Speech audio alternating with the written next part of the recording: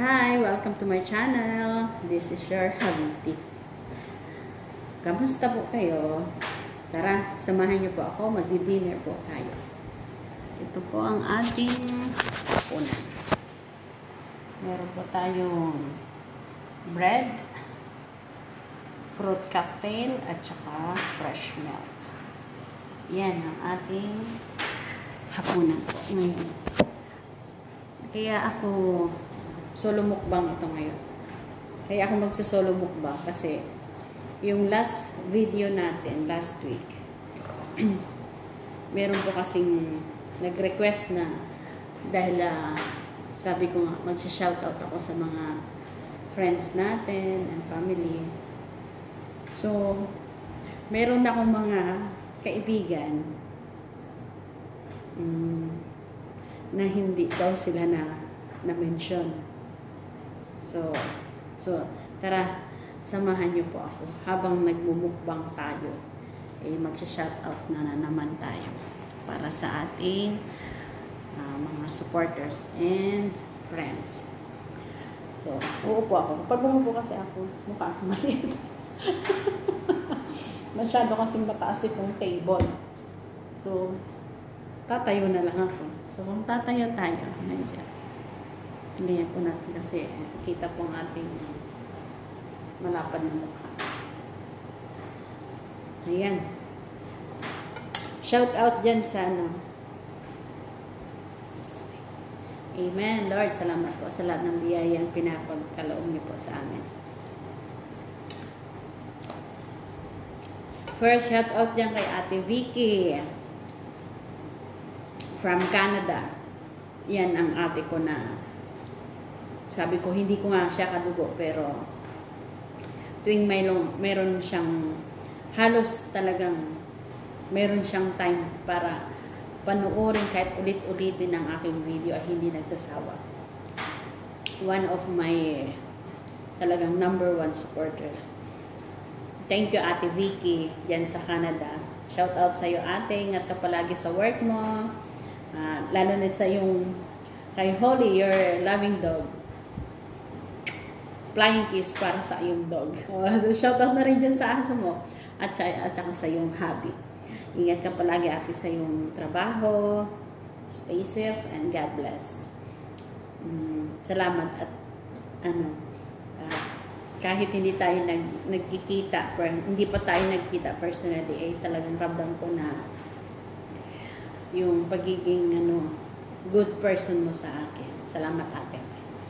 So, habang magsha-shoutout tayo, samahan nyo ako dahil kakain tayo. Shoutout dyan tayo, dyan sa mga Sabahiyas girl. Yan. Kay Sister Angie from Abra. Yan. Kamusta ka dito, Agayan? Kay Sister Lisa. At sa lahat ng kasamahan natin dyan nakadama. Ingat palagi kay Elaine. Shoutout sa inyo lahat dyan. At ganoon din sa aking mga kabistong. Kay Marilo Balyon. Please subscribe also sa kanyang YouTube channel. Maloloka ako. Shout out sa iyo, Bestong. At sa ating mga dearest friend and alam mo na kay Sister Angie diyan kay Sabaya Garden. Halos magkakapit-bahay lang yan every Thursday kasi nandyan ako sa kanila. Andyan din kay Rosel, my dear sister Rosel. Shout out dyan sa Rosel. I hope na maling na yung kamay mo in Jesus name. At sa lahat ng mga classmate ko,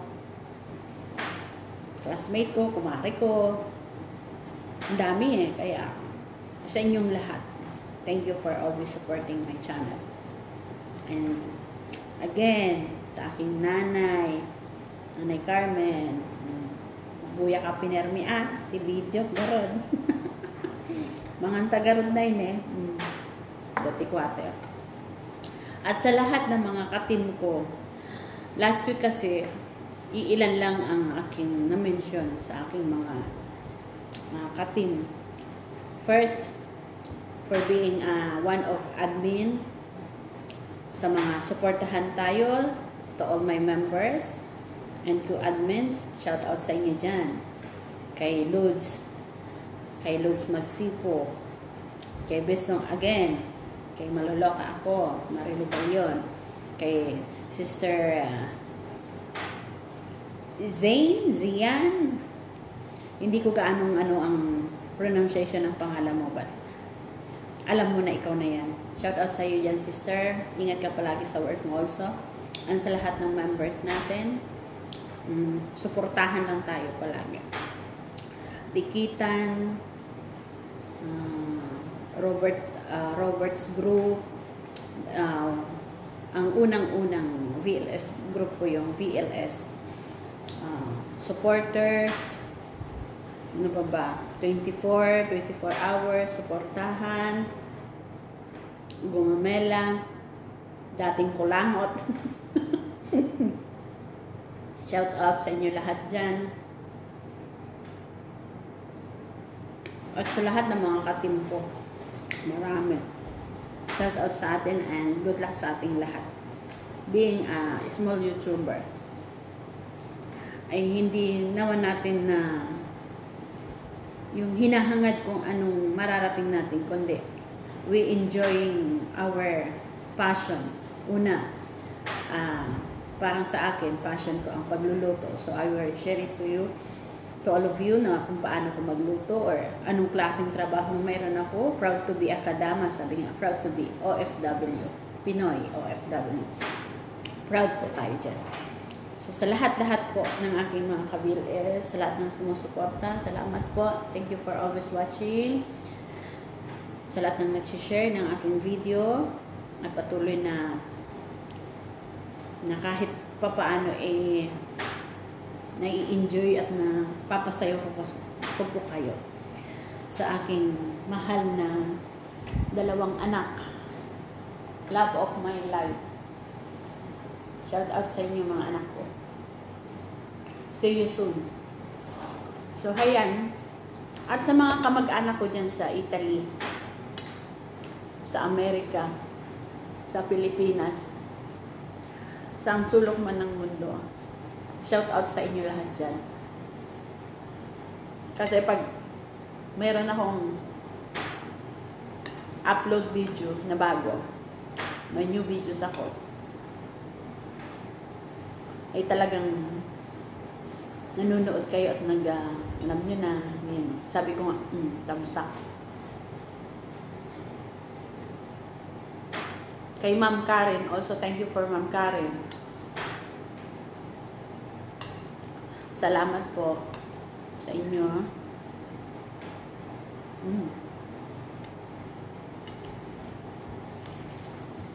Dapat kanina pa ito hapunan ko, kaya lang sabi ko, pag-iisahin ko na lang habang ako'y nagsha-shoutout tsaka nagbablog.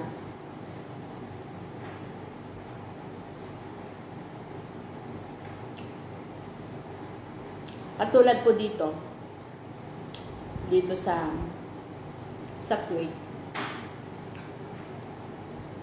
we hope and pray na magiging kaparehas sa Pilipinas at sa ibang bansa na back to normal na po sila. Yung pasukan na po kasi start nung last week. Face to face na po ang dito, pagpasok sa school. Yan po ang ating inaasahan at saka iniintay na pagkakataon o darating na isang araw. Sabi nga wala tayong pinag-pray kundi yung back to normal na. Yung makalabas ng mga anak natin, makapasok na ng normal, hindi na yung nag-online. Kasi parang mas mahirap ngayon Hindi katulad dati na face to face, kahit na maaga kang gumigising, mag-prepare ka ng baon, para sa pagpasok ng mga anak mo. Nandun yung kasiyahan natin bilang isang magulang na pagsilbihan ng ating mga anak. Pero ngayon, parang kahit nasabihin mo na kasuporta tayo, minsan din natin alam na okay ba mga anak natin sa online classes na nangyari mahigit isang taon din, di ba? Dito, mula nung halos na vaccinated na halos ang tao dito sa Kuwait. So, ayan, ultimo, yun nga lang kagandahan dito. Pag high school ka, pwede ka na mabaksin. So, yung ibang alaga ko, dahil high school na sila, vaccinated na rin. Kaya, next week, ano na sila, normal, ano na sila, regular classes na sila, face-to-face na. Yan ang, ano natin, pinagpipray natin talaga kay Lord na maging okay na ang lahat, di ba? Tiwala lang. Wala namang imposible, sabi mo, basta magtiwala lang tayo. Sa tatlong kuya ko dyan, uli, kay kuya ko Gino, kay kuya ko Dennis, kuya ko Cha, o ingat kayo pinarmidita trabaho yung manong ko. Sa biyahe mo, kuya Cha, ingat ka palagi, ganun din kay kuya ko Dennis, kay kuya ko Gino, kuya, walang good health sa'yo, yung mga bawal, alam mo na yan. Kaya sa mga magaganda kong hipag, kay Ate B at kay Ate Bing, sa mga auntie ko, uncle ko, mga pinsan ko, pamangkin ko, apo ko, shout out sa inyong lahat dyan. Salamat sa suporta niyo sa aking channel. So, hindi na nating hintayin na matapos akong kumain kasi matagal akong kumain, mabagal. So, kaya lang ako vlog ko ngayon dahil sa mga request pa na gusto magpa-mention ng kanilang mga pangalan. At syempre, mula sa puso ko, isa-isahin ko kayo talagang sabi niya sa kanta, walang hanggang pasasalamat. Lord, thank you for all the blessings, for all the trials, sa lahat ng sabi nga maliit o maliking bagay, lagi mong ipagpasalamat. Lahat ng biyaya o pagsubok, lagi mo pa rin ipagpasalamat kay Lord. Kasi dito tayo talaga nasusubok yung katatagan at saka yung pananampalataya natin kay Lord.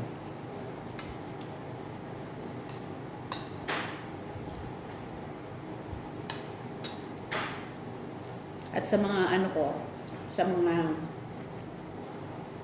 group page ko rin, thank you for yung F4 dahil thank you for adding me